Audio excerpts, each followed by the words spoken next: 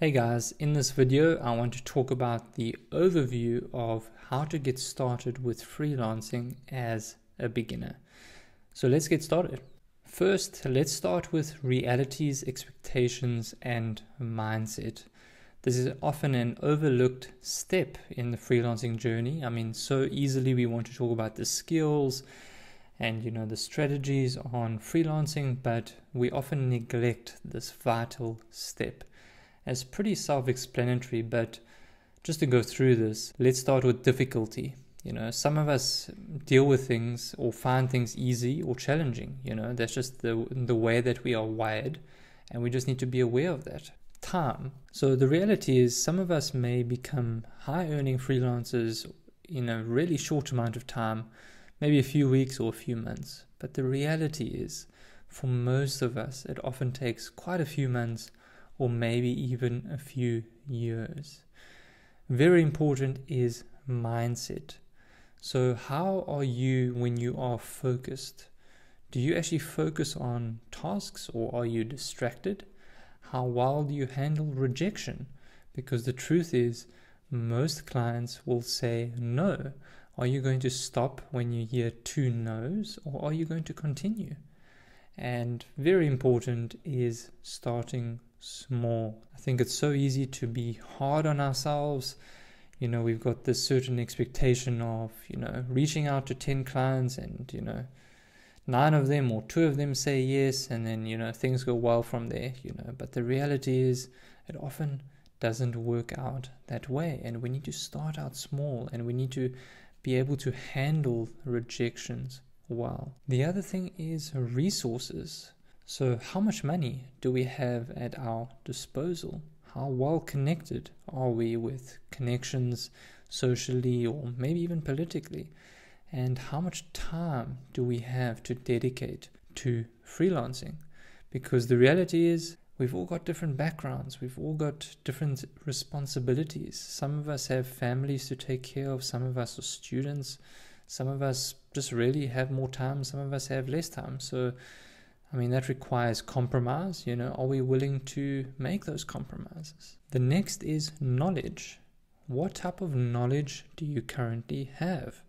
If you are currently a developer or web designer, sure, it can definitely be way easier for you to freelance on the side. But let's say you are, someone like Danny Thompson, who started frying chicken. And he's got an amazing story. He had no coding knowledge whatsoever, but he turned that around and his knowledge base started from nothing. The other one that is probably most neglected is taking risks. And the thing is, risks are good, but taking calculated risks need to be taken. Because the truth is, you're investing a lot of time and focus and energy, often making certain compromises when you could, let's say, be spending time walking on the beach or seeing friends and all that. But now you're actually working on a freelancing business. There's some risk involved with that. But as a side note, there's also risk in keeping your job. The truth is that the future is uncertain. We can make certain calculated risks and assumptions, but ultimately there is some form of risk, whether that's investing in stocks or investing in pretty much anything in the future. So I think the mindset and approach needs to be one of reality, because the truth is your freelancing career might not work out. Do you have a backup plan, or are you aware of that in making your decisions? I think before I want to move on to the freelancing aspect of it, maybe I can just share very briefly about how I got started with freelancing. So it started with Fiverr, and I know that people have a bad rap, when thinking of Fiverr, and they give Fiverr a bad rap for that matter. But the truth is it worked for me. So what I did was I thought of it a bit differently to how others thought of it. So for those who are aware of Fiverr and places like Upwork and all that, you pretty much just post, your service and you hope that a client contacts you. But if you think about it, if you had to post a web design, service or web development service or coding service, you are essentially competing with hundreds, if not thousands of others. So how can you flip that around? How can you think strategically about, standing out amongst the crowd. And that's pretty much the thought process that I had. So if you can sort of visualize a triangle, I sort of flipped it, the other way around. And that is, I wanted to do a website analysis report. So what I did was, it's a very simple thing where I charged $5, and the title was something like conversion rate optimization report or website analysis report, something like that. And what it was a 2 to 3 page PDF document where I would go through the client's website and give advice on what they could do to improve their sales and their design and all of that. Very simple, but the key thing here is I over-delivered. My fee out of this $5 was $4 after Fiverr's 20% cut at the time. So for $4, I really spent probably about 2 or 3 hours on this, report. And the truth is, I didn't make money from it. In the bigger scheme of things, right? If you work out my time and effort and all that. But I was thinking, again, long term, because now what happened, after I delivered the website analysis report, I had to make sure it was good. I had to make sure that it left a good impression. Once it did, I upsold the client to a $100 wireframe. So picture it, I've got a 2 to 3 page PDF. Hey client, here's your suggestions. Boom.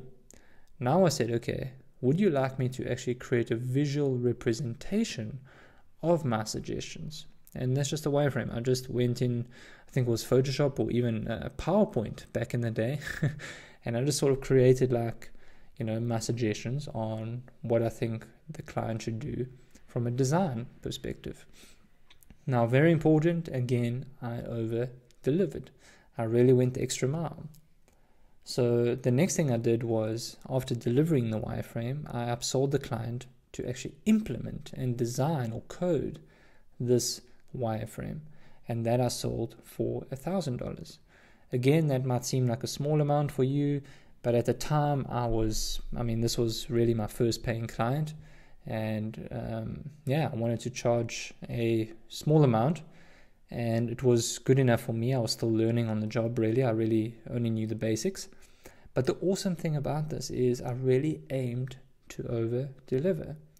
And as you can see in the final point here, from this client alone, this was in 2015, from this client alone, that resulted in 8 websites, that resulted in a monthly retainer, and that resulted in referral clients.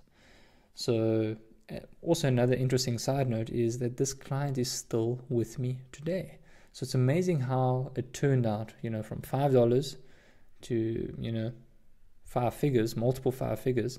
And I just want to add one thing, and the monthly retainer, I'll get into this in mentioning future more strategies, but this is very important. So what I did was I charged $250 a month for certain marketing services.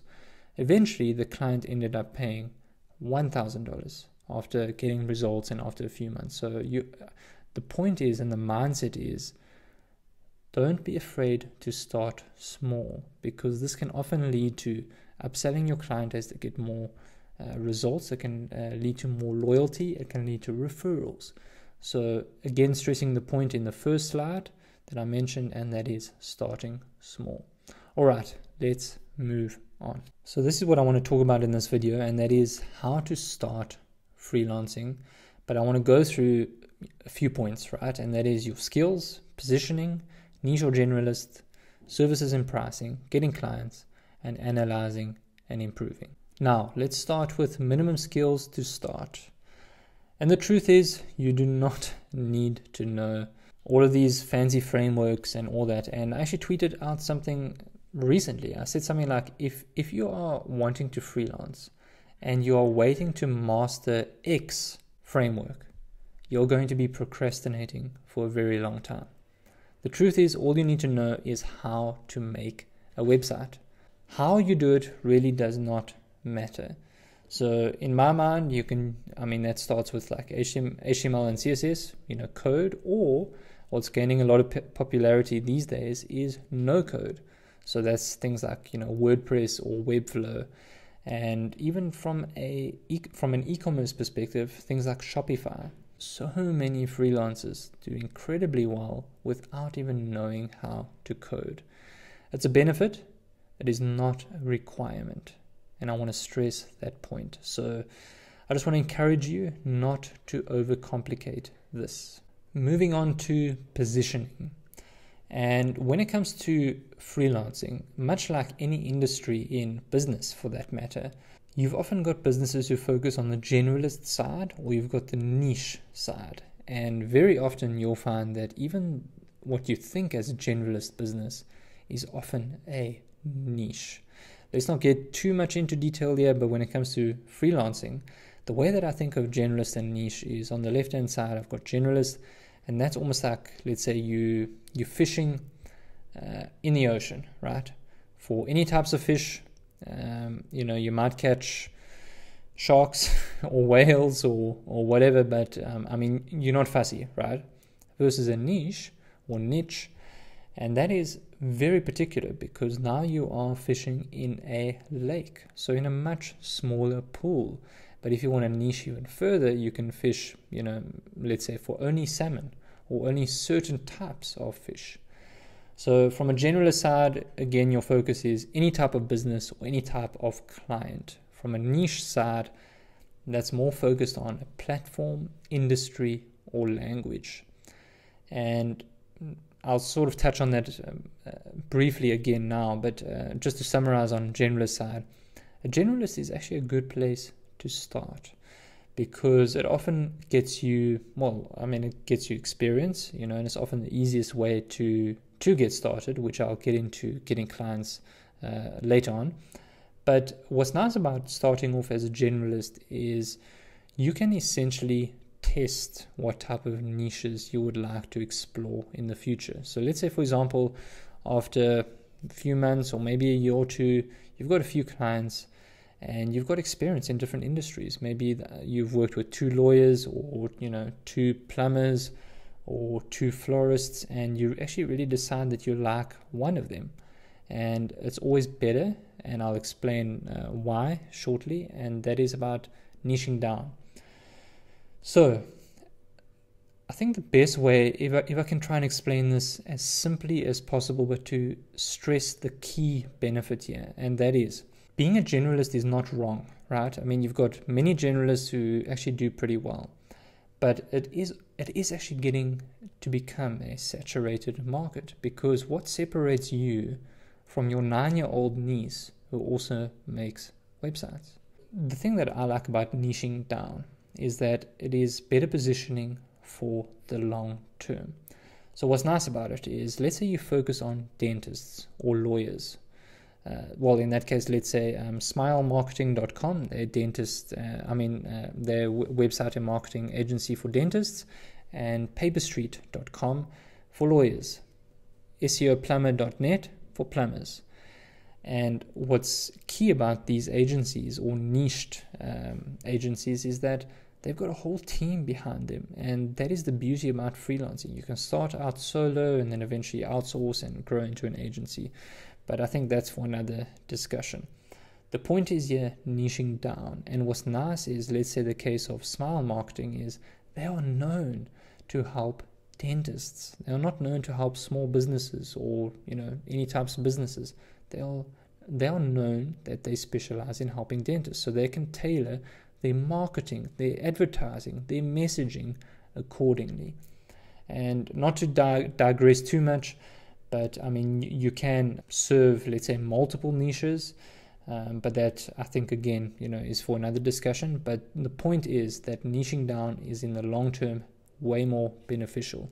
And again, you can even niche down based on, the type of platform, let's say like Shopify, or maybe, like the stack, could be like headless CMS or anything. And very often you'll find freelancers and agencies who specialize only in those key areas. Alright, so now a very important section, and that is your services and pricing. The services is actually pretty straightforward, so I'll go through that now, and that is what type of services you can offer. And the truth is that all knowledge can be learned. The nice thing about web design and marketing and these things, it might seem overwhelming, but it's actually pretty simple. If you compare it to 5 years or 10 years of study on, a university or college degree, all of this stuff can be learned like within a few months, maybe a year, and you can really learn more than most people online, on YouTube, on Udemy or any types of courses, which is awesome. So not to digress again, but services, web design, that's creating websites, content marketing, content writing, that is writing blog articles, social media management, SEO, search engine optimization, which is the process of ranking your website or client's website on search engines, i.e. Google, ads management, that could be things like Facebook ads or Google ads management, and then you can also offer hosting or priority support. Now, very, very important, and that is you might feel overwhelmed with all of these types of services. But the awesome thing about these services, everything can be outsourced. Outsourcing is not for everyone, right? But if you want to scale, if you want more freedom, if you want to step back a bit more, outsourcing is great. So for example, if you enjoy web design, you don't enjoy the marketing stuff, outsource that side. If you enjoy the marketing side and don't enjoy web design, vice versa. All right, so now let's move on to pricing. And pricing is a very big topic. I don't want to, go too much in detail on this. So I just want to cover the nuggets here, right? As you can see, value-based pricing is at the bottom. You can see that that's ideal in my mind. And at the beginning stages, let me start it off. At the beginning stages, this might not be practical for you. You might be better suited to charge fixed pricing, maybe even hourly, which I'll get into shortly. All right, let's just break it down. So hourly is very simple. That's when you charge your client your hourly rate. And that is, how do you work out your hourly rate? You just work out your desired income and you divide it by, how many hours you want to work in the whole year, including vacation days. And you literally just give your hourly rate, maybe add some meat to it, and boom, there you go. So from an hourly perspective, let me just share why I do not like hourly. 2 reasons. Number one is I think it discourages efficiency, and it actually it doesn't reward your experience. So let's say from an experience point of view, let's say you wanted to charge, like you think you're experienced, so you can charge, $150 an hour, let's say. And a client comes to you and says, hey, I want to create like, 3-page e-commerce website. And you know that based on your experience, you can whip this out in like 4 hours. If you've got the logo and the images and boom, done, So now you take your hourly rate, 150 times 4, $600, took you 4 hours. And I mean, the truth is, yes, that's really not a bad amount at all. But you would need like so many clients throughout the month just to be able to sustain that, right?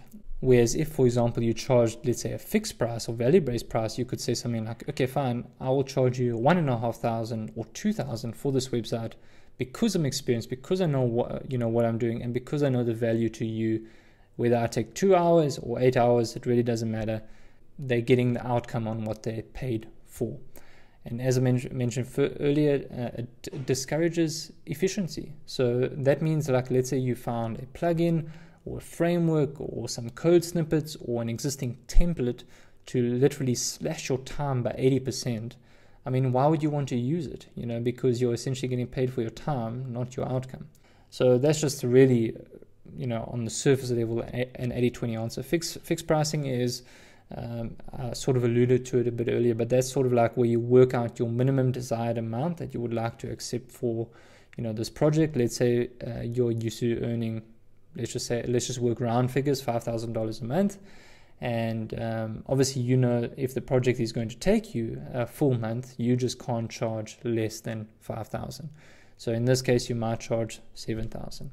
So it's really pretty simple and straightforward. Value-based pricing is a little bit more, I would say, specific, right?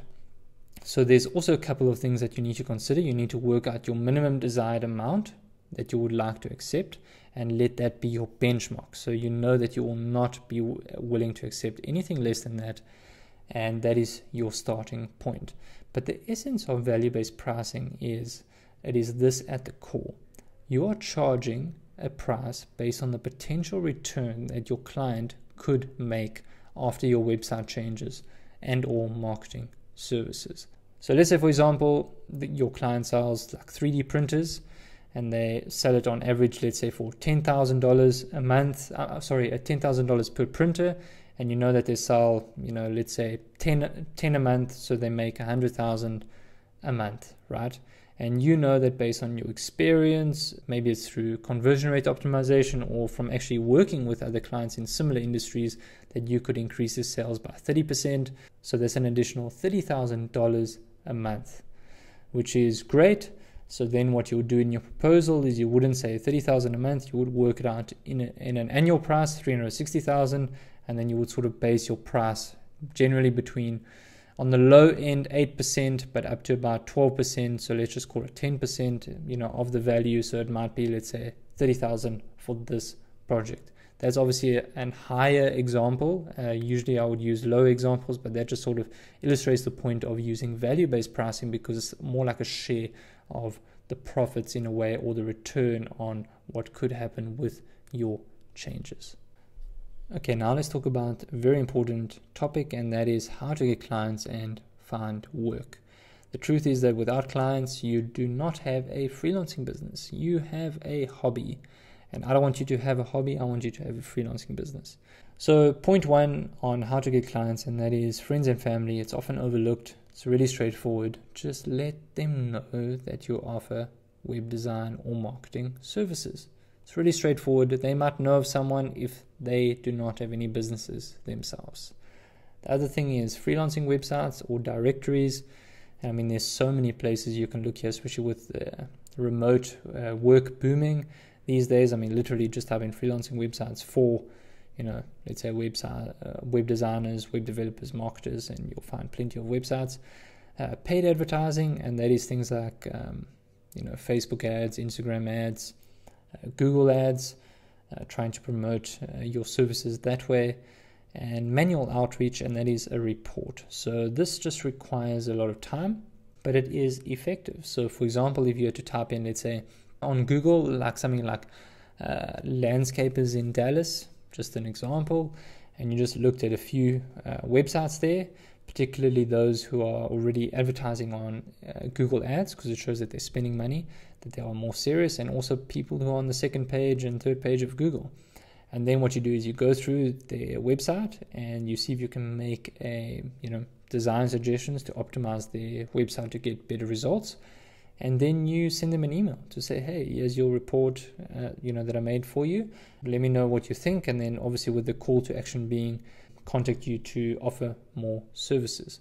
That's just the gist on the outreach. And then you've also got like Instagram outreach on the DMs. You've got plenty of different outreach, but that's sort of the core of it. You want to add value. You want to share, what you can help them with, and then just let them, contact you. And this is very much a numbers game. Very often you would need to reach out to like 50 plus or 100 plus before you start getting some good leads. The other thing is social media. That's pretty self-explanatory, and that is just sort of building a presence on social media to let others know, what type of services you offer.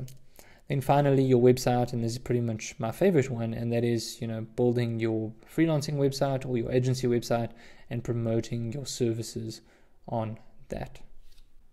The one thing I do want to stress on your website, and that is blog articles. It is great for generating SEO leads. On my agency websites, I get a couple of leads every single month purely from SEO, and a big part of that is blog articles. So for example, let's say you're interested in focusing on dentists, let's say, and you could say something like why every dentist needs a website, or how dentists can generate more patients. Anything that is relevant to them. Put yourself in their shoes, what they would type on Google. Maybe it's like web design services for dentists or marketing services for dentists. Whatever it is, you want pages and articles to show up on Google so that you can get free leads. The other thing is free ebook, and that is sharing credibility. You want to sort of be an authority in that industry and niche. So just write a simple ebook write it on a Word document, Google Docs, save it as a PDF, get a cover from Canva, and just create something valuable, and then create like an email form so that they have to download it, and then you can upsell them via an email sequence. If you're really good at speaking or in front of a camera, do a podcast or videos. But the main thing is you want your website, in this case your portfolio or agency website, to be CTA focused. What is CTA focused? That is call to action focused. So the point is, you want your visitor, your prospective client, to take a desired action. What is that desired action? Is it to get a free website analysis report? Is it to get a quote request? Is it to contact you? Is it to download the ebook? What is it? The bottom line is you want to make it simple and clear and focused. So the key takeaway here is you want to be clear and not clever. Keep it simple. Alright, so here's my final tips, wrapping up. Start small. Deliver good results for your clients, because very often this really leads to referrals, and you cannot keep a good freelancing business if you deliver bad work. Focus on your recurring income. Avoid the income valleys. It's very easy to get once-off work, but what you want is recurring income. And one way that has helped me is to offer marketing services. Again, if you don't enjoy marketing, outsource it. It really does help. And lastly, that is keep learning and improving. So that's it. Thank you so much for watching. I really hope this helped you, and I know you can do it. Freelancing has changed my life, and it is not easy, but I can tell you it is worth it. Thanks so much.